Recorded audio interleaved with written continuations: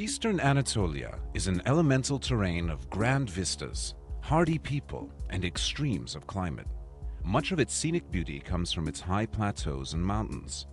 The region's average altitude is 1,500 to 2,000 meters.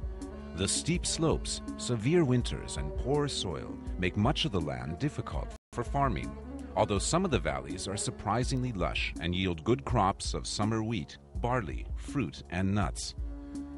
Dairy cattle thrive in the humid northeast, and pastoral nomads tend herds of sheep and goats in the drier south.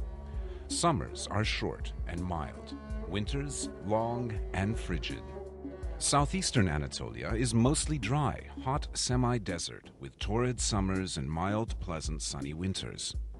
The Tigris and the Euphrates rise here and wend their way through the region, bringing fertility and bounty along their courses. Where there is water, farmers grow wheat, rice, vegetables, grapes, and melons in abundance. Besides agriculture and the livestock raised by semi-nomads, the southeastern region holds Turkey's principal petroleum reserves. Turkey's eastern and southeastern regions are at the crossroads of history. Camel caravans, pilgrims, and armies marched through on their way between Europe, Asia, the Middle East, and Africa, leaving their mark on the region's cities and towns. The traditions, architecture, and cuisines of the Neo-Hittite, Hurrian, Urartian, Persian, Hellenistic, Roman, Byzantine, Seljuk, and Ottoman civilizations have all made their mark here. Set on a plain in the shadow of the Palandöken Mountains, Erzurum is the largest city in the east and its main center for transportation and commerce.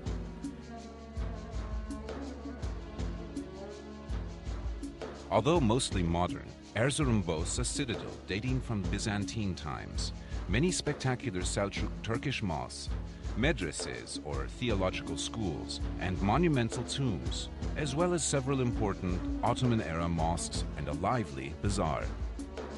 Northeast of Erzurum, at an even higher level, is Kars, dominated by a great Turkish fortress that was used for defense well into the 20th century. The city center has numerous 19th century buildings in the Russian style, as well as several older Ottoman mosques, bridges and baths, and some fine medieval Armenian churches. Due east of Erzurum rises snow-capped Mount Ararat, Ağrı'da, 5,165 meters, mentioned in the Bible as the place where Noah's Ark came to rest. The stark, wild beauty of this region brings visitors to the nearby town of Doğu Beyazıt, used as a base for treks in the mountains. A few kilometers southeast, the fortress palace called the İshak Pasha Saray rests on a rocky outcrop backed by mountains overlooking the town and the plain. The 18th century palace complex boasts 360 rooms, halls, barracks, a theological school, baths, a mosque, living quarters, and a prison. Southeast of Erzurum is Lake Van. This vast inland sea, the largest lake in Anatolia, is surrounded by volcanic mountains and has no outlet. You float easily in the mineral-rich water and can wash clothes without need for soap. On the eastern shore of the lake, the city of Van is truly ancient, even for Turkey. Known as Tushpa, it was the capital of the Urartian kingdom, which flourished here in the 9th century BC. At the Rock of Van, west of the modern city center, are Urartian tombs and cuneiform inscriptions from those early times. Short excursions out of the city take you to Çavuştepe, site of the royal Urartian capital of Sarduri Hinili in 700s BC, and to dramatic medieval Hosap Castle, 1643, which dominates a strategic valley. On Akdamar Island, reachable by boat from Gevas, stands the beautiful 10th century Armenian Church of the Holy Cross, decorated with delightful high reliefs of biblical scenes.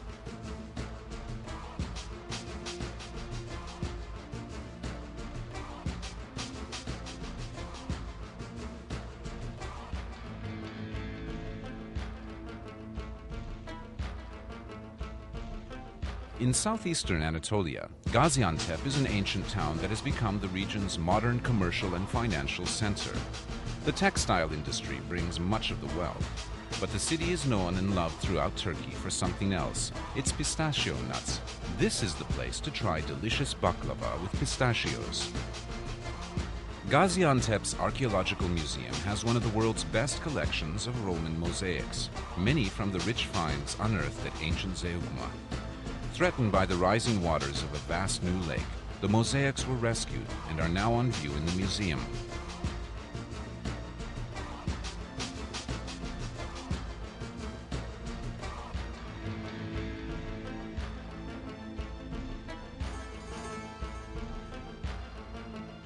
One of the most astonishing monuments in all of Turkey is the 2,000-meter-high summit of Mount Nemrut. The entire mountaintop is actually a gigantic burial mound.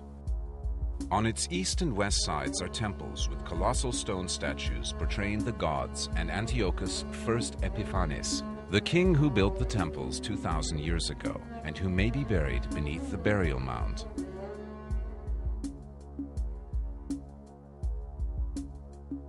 South of Nemrut is Şanlıurfa, known in Crusader times as Edessa. Throughout its long history, conquering armies have kept Urfa, as it's called, in tumult. But there is little evidence of conflict today.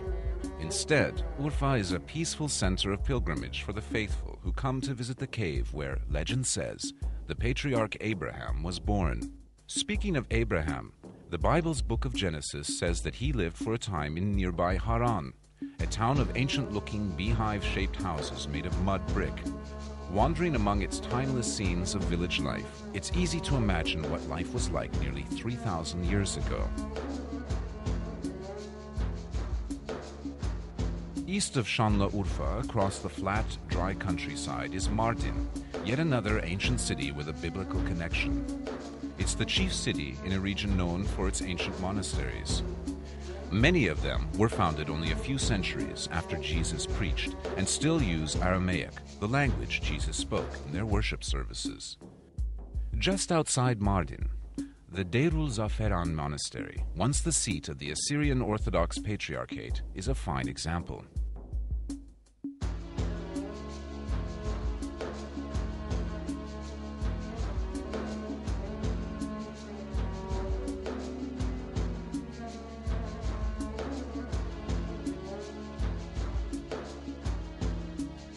The entire southeastern region has been greatly affected by the Southeastern Anatolia project, or GAP, the largest regional development project ever undertaken in Turkey. Its 22 dams have created new ponds and lakes. Its 19 hydroelectric power plants on the Tigris and Euphrates rivers provide much of Turkey's electricity, and its hundreds of kilometers of aqueducts and irrigation channels have made the desert bloom. A fitting symbol of this mammoth project is the Atatürk Dam on the Euphrates near Şanlıurfa, the biggest in Turkey and fifth largest in the world.